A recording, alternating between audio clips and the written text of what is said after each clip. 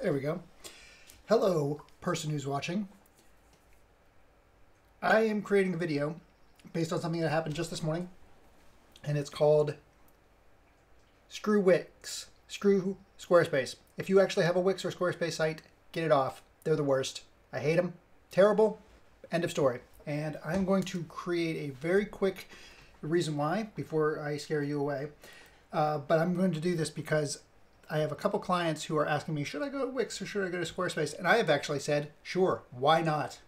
Why, if it's easier for you, great. If you don't really want to mess around with your site, if you want to have it all in one spot, I really don't care. But if you actually care about your online presence, don't put it on Wix, right? Because there's a few things that Wix and Squarespace both do.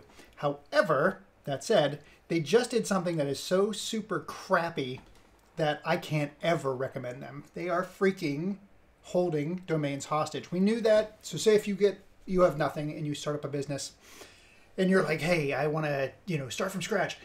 And you're like, here's my domain. I don't own it, but I'm going to fill it in and I'm going to do it. So you're like, hey, Johnny Be Good Business School, whatever.com. And you set up your site and domain through Wix and Squarespace. What happens is they are effectively buying that domain for themselves and licensing or brokering it to you. So not only are they upcharging a couple extra bucks, which is not a big deal, it's for the ease and convenience, but if anything were to happen to your site or if you fail to pay, they can hold that domain hostage because you don't own it. So let's just say you have a company called Bauer Graphics. They own that URL. And guess what? Do you think that if there was ever a dispute, they would somehow upcharge you for that? No, that wouldn't happen. Well, here's what happened to me today. One of our clients realized what was happening, that Wix had purchased the domain through Network Solutions. Basically, they purchased the domain for my client through Network Solutions. They don't own Network Solutions. I'll have to see if Network Solutions owns Wix. The reality is that when we did the transfer, they gave us the old GoDaddy. Hey, are you sure you want to move? Because you could lose access to your site. No worries. I know what we're doing. We switched the domain host from Wix to Google. And guess what? Site goes offline overnight. Overnight. Usually takes 7 days, but it goes offline overnight, like right away. That's weird. Because usually it takes, with GoDaddy, they have to verify and they have to do this. But with Wix, it went offline right away. And when you went to it, it gives you a Wix ad space. This site does not exist here. What is that about? Well, a normal customer would be like, what's happened? Oh my gosh, they go into Wix. They don't have it to where you can reconnect your domain listed anywhere in your admin. In your admin, there's no listing for how to do that. I would show you the client. I'll do this in my own video, but there's no way to reconnect your video. So I went to Google, typed in Wix reconnect domain.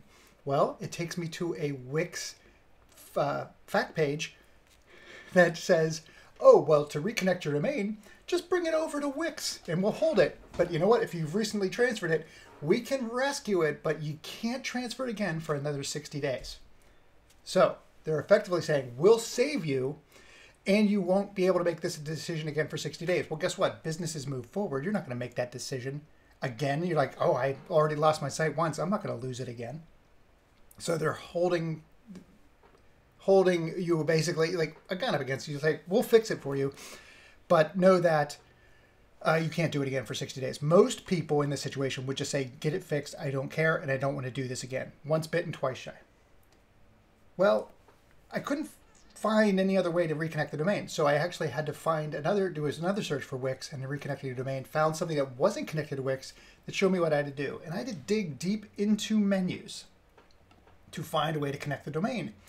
And when I did, it said, oh, do you want to connect this domain to Wix? The one that was just there, by the way, the one that they were hosting, the one that they had been hosting.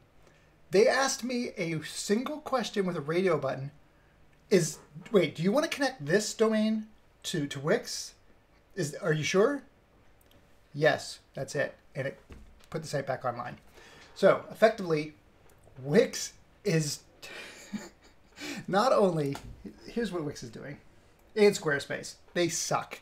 I can't recommend them anymore. I mean, even if you're like a small business, know that don't do it. Don't do Wix or Squarespace. I mean, sure. Get your domain somewhere else, and you can do Wix or domain site or Wix or Squarespace quickly. But here's the deal. They are holding your domain hostage. They are holding. They are forcing your dependence on their services. So this client also is being overcharged for Google. They're also being overcharged for other services that are free. SSL that you can do. They're doing Let's Encrypt. That's all free. They're charging for that. And then, so again, these are all nominal. These are little things. But when you start adding them up, it becomes a bigger thing. The last one, and this is the reason I don't ever recommend using Wix or Squarespace if you have a legitimate business, is that they hijack your SEO. So anytime you pay money to Google Ads, anytime you're paying money to advertise your services, and it comes to your site, it's hitting Wix data first. And so Google bots, and they recognize it as a Wix location. And here's what's funny.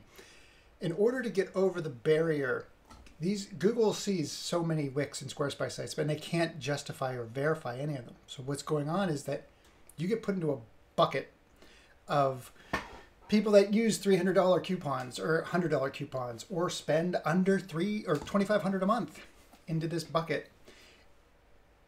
And you're not getting any value until you exceed that spend. Wix, because what's happening is you're getting dumped into a group of what could be spam, what could be garbage, but also when you're advertising, when someone comes to that or whatever, it's going to say it's a Wix site.